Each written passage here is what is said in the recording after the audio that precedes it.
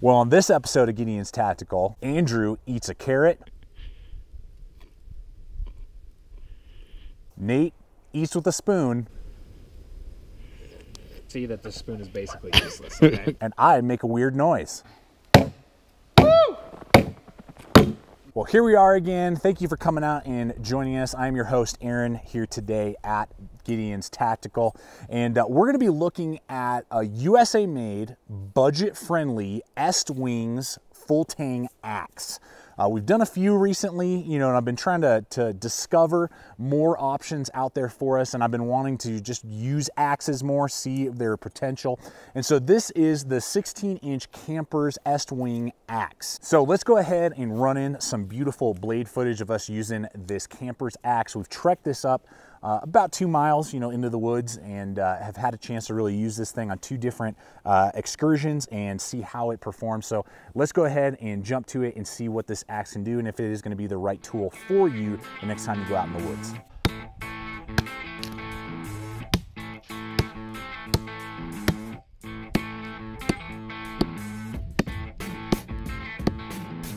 Inertia, right? You just kind of swing it. You don't really have to whack at it. I think a lot of people.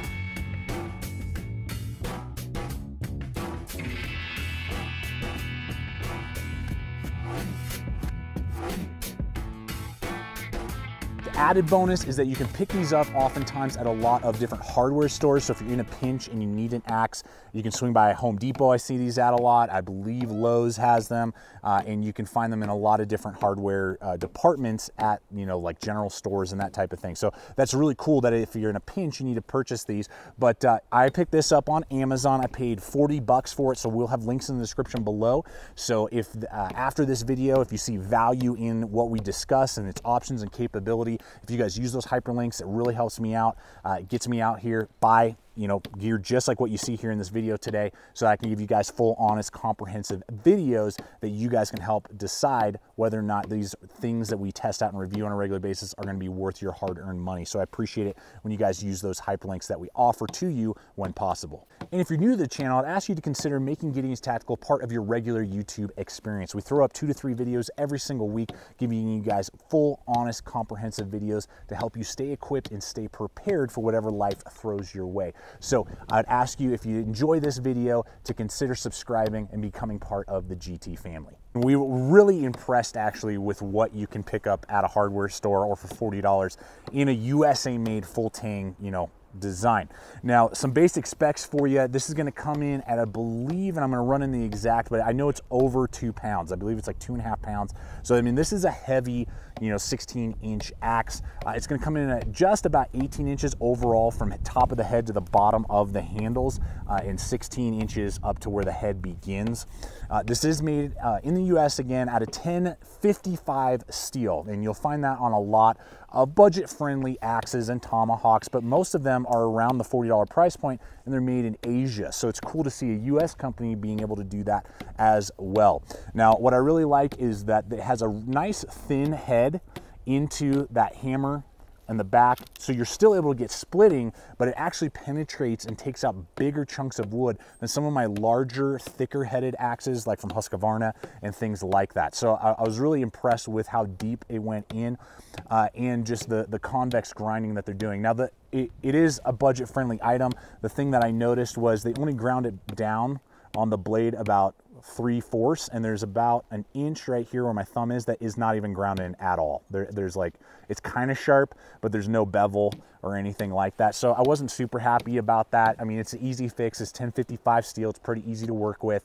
But that was something, there's just some fit and finish kind of things like that. And then down here near the neck where the handle starts to flare out, you can kind of tell how one is a little bit of a narrower swell, and the other one is a little bit more abrupt. Again, not a huge deal, but you know, it's just fit and finish stuff that you'll see when you buy one of these.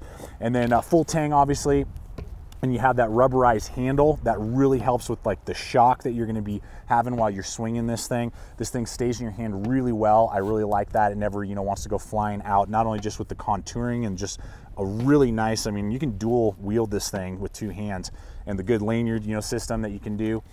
So when it comes to like strength, it was really impressive. I really like the strength, and you know, having a full tang option, you never have to worry about heads falling off or friction heads, you know, where you're constantly pounding them down and different things like that. There's benefit to that, which I'm really impressed with. So I dig that a lot. And the edge retention has been actually really impressive. It has held up better than many other axes in this price range that we've tested out and reviewed.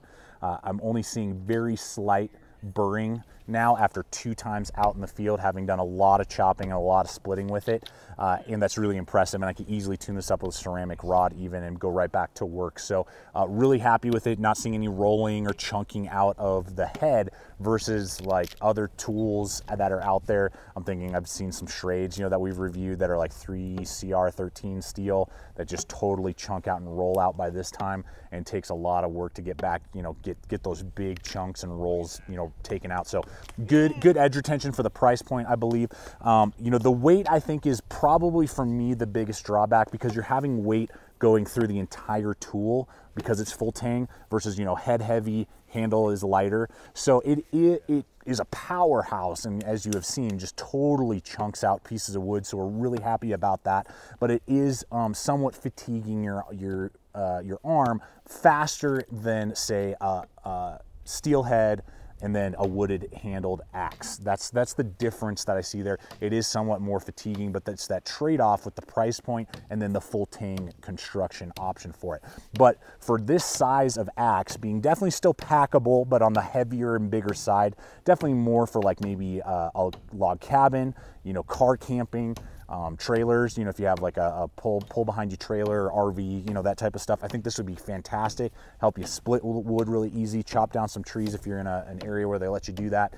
And I think for the price, if you're looking for a non-wood handled head, you know, mounted axe, I think this is definitely worth looking into, and is not, you know, huge, massive axe, but is still manageable in its size and giving you kind of that blend of both tools. So they do also have like another blacked out version. It comes with a nice blue nylon sheath, which is very decent, holds on very well, and is going to protect the blade very nicely. So I'm very impressed with that option as well. But yeah, just really happy with the purchase for the price. You know, yes, if you want to spend $100, you're absolutely going to get more performance out of, say, like a Grand Forest Brooks or something like that in this size range. But for what you get, I think you're actually getting a lot of performance with the tool. So thank you so much for coming over here today, guys. I hope this video has helped you out. Please subscribe, comment, like, share this video. Answer any questions you guys have in the comments below, and check us out on all the relevant social media. That's a great way to see what's up and coming, things we're working on, projects we're going after. And finally, guys, always remember, stay equipped, stay prepared, and we'll see you out there.